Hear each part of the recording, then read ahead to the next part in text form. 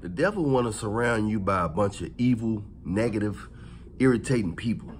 He don't care if it's them demons getting your kids, your brother, your lover, your mother, father, your co-worker, the cashier. The devil wants you frustrated and irritated.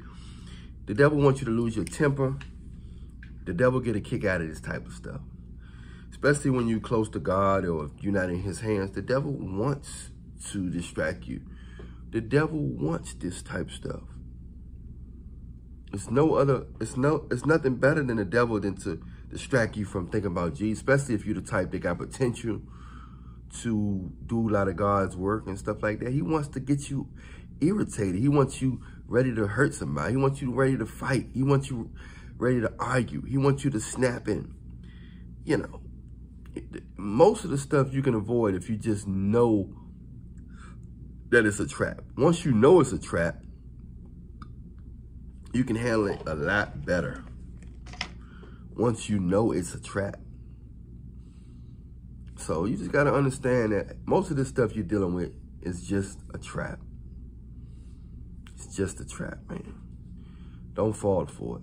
The devil can get into anybody, especially when you're getting close to God and things are looking good.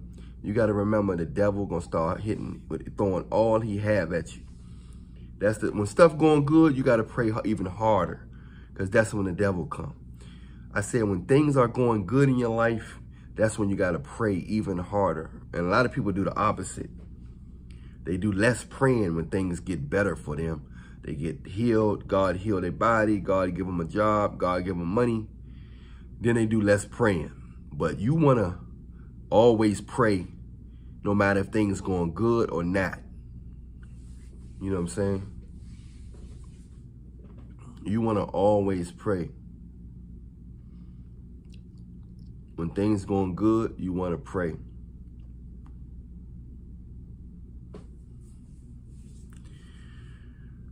So that's how it go. You know, don't go for all that. Don't fall for the trap. If you fall for the trap, the devil got you.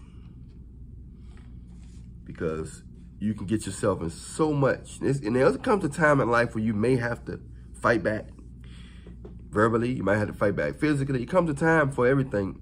It may come a time for different forms of fighting back. But most of the stuff, 93% of the time, if you just know it's a trap and you just don't respond to it, you ignore it, you stay prayed up, you can avoid half of the traps that the devil throwing at you. So you ain't got to worry about all that stuff. Don't fall for the banana in the tailpipe. All right? So a lot of these traps, people trying to get you upset. The devil wants you thinking about that. Get offended. He wants you thinking about that all day, what that person said to you. He wants you thinking about that stuff. Once you're thinking about that, he got you. Once you're thinking about it, he got you thinking about it. He got you. Don't focus on that stuff. Focus on Jesus, and when things going right, stay prayed up. Because the devil, he don't stop. He don't take naps. He's always trying to figure out a way, especially when you really close to God. He's trying to figure out a way on how to get you away from that, because you can save too many souls. I'm Allan Reallionaire. Follow me on the Instagram link. My Instagram is Allan Reallionaire Show. Follow me on the link in the description box. Subscribe to my other YouTube channel and TikTok. If you like this video, the next video you're going to like even more.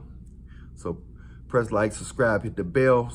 My songs and albums, and there's everything in there. On my Instagram, on Allan Reallionaire Show, my Instagram, you can set up a consultation. You can get my latest book passage. You can buy the trick, the technique on how to attract beautiful women of your choice.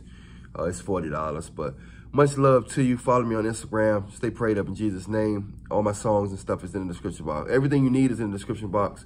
A lot of you been asking how you can donate and stuff. The Cash App and PayPal is in the description box also. Hey, stay prayed up, y'all. I'm out.